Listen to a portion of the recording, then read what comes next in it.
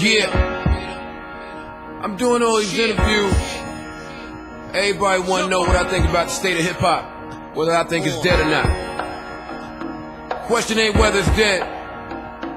It's more like who killed it and when. Look, can anybody pinpoint the day it went wrong? I mean, I used to blame Zange Dome. Can't front, I thought all that was corny. Was it John's fault? Lil' Mo said she ain't get paid for putting on me. Look, bring it up and dudes get on some coy shit. Was it T-Pain with that funny voice shit? Or was it Lil Wayne with that funny voice shit? The whole game dick rolled that funny voice shit. I can't tell when it happened. Was it when Lil Jon showed dudes you could sell without rapping? Was it Laffy Taffy? I thought they was kidding. Shorty Low said they know, I really didn't. Dancing became cool again, Nick came walking out, but I ain't know what the fuck niggas was talking about. Unit kick game out, they ain't give a fuck. And then we seen the same shit happen to Buck. It was a few years ago, but I remember the summer 50 made fans start looking at the numbers. A&Rs won't take risks, they won't sign niggas. The word swag came out, started to blind niggas. Rap dudes want reality shows, and my dumb ass thinking that reality sold. Did it start with the iPod, where the rappers had to pay DJs for them to do their job? I mean, all the content is the same, it won't differ. Everybody sold some drugs or pull triggers. When you think about it, you gon' just get sicker. And why the fuck would Nas want call shit nigga? Nigga, was it when the Wu broke up? Pop Big Pun went to sleep, never woke up. Lupe was doing a tribute, choked up. And some of these stupid ass fans were like, so what?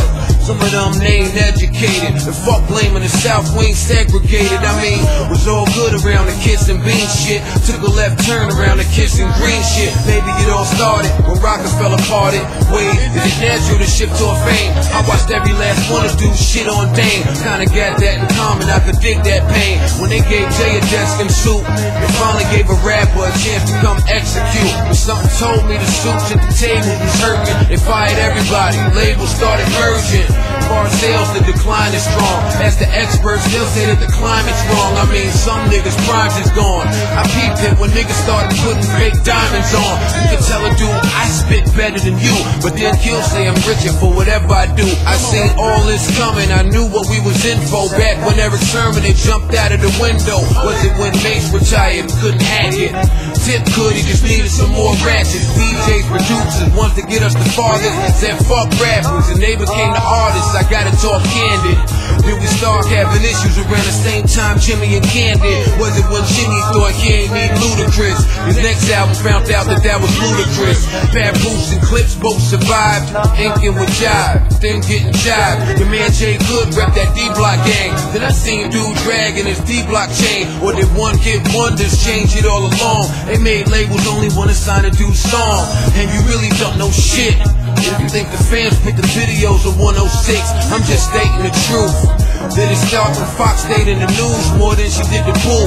Or was it when Lil' Kim stopped exploiting sex? The fuck is up with DMX? I hope you straight have an opinion and they gon' say you hate. I can't front, I'm missing the old Clue tape. The underground sunk further. The feds was on Earth, so the ink dropped murder. I never blame Fab, Jeezy, Rick Ross. This shit get lost when Sean went up north. I never understand the hip-hop police, when hip-hop is what hip-hop needs to police. These blatant ass radio attempts sound so bland. Twisted kept trying to recreate slow jams. Then we send the wrong message with our slang. There's broke niggas blowing their rent to make it rain. So you walk in, give a bitch a few 20s, and she'll smirk her face up looking at you funny. This chick told me she only take new money. I snatched my shit back so fast. Or did it start when rappers said fuck it? Sacrificed music, started raping their budget. Nothing wrong with dudes being candy or pop. Something was wrong when Jock hit the candy shop. We buying our own records, maybe no one's to blame. Or we a business that we can't afford to maintain. The second week show that boy numbers ain't high. I hate to break it to you, numbers always lie. Or when Ortiz signed the Aftermath, and now he's feeling the aftermath. Was it Fight Club fucking with them battle raps? But not too many of them getting signed after that. I mean, some can't stay afloat. A million Busta albums, he's still not mentioned with the GOAT.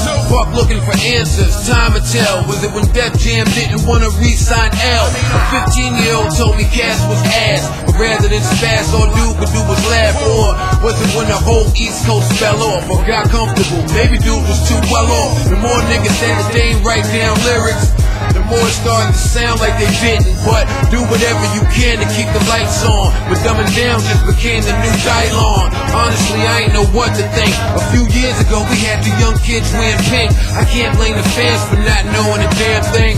When we trained them to be this way, I mean, showed them whatever to sell with no limits. Since the early 90s, sold them a false image. So when some shit come that don't fit the mold, it's like a mold. Nigga, you won't even do gold. They watch the video, see you on the corner with a whole bunch of people and think that you good. They turn on the TV, see these video bitches, and they think niggas, girls really look that good. I mean, they get so many free verses when the album drops. Shit's more like a bonus. Why pay for it? Why take ownership?